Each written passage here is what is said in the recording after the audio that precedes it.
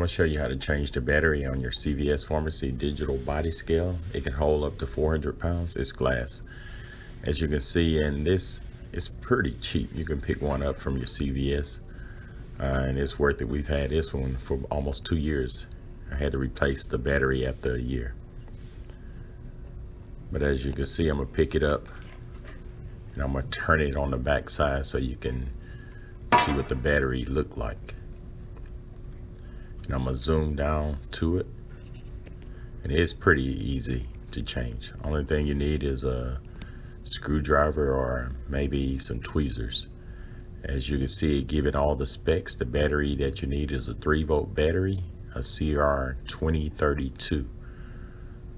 So I'm going to zoom in. I'm going to show you how to take it out. You see this little clip here on the left? Just stick your tweezers or knife, push it back, it'll pop right out. You see it popped out. I'm going to zoom in so you can see the battery. And you can click on the link below if you want to purchase a couple of them from Amazon. So to put it back in, just put it under that little black slot. And at the same time, push down on it and take your tweezers and push the slot back and it'll pop right in.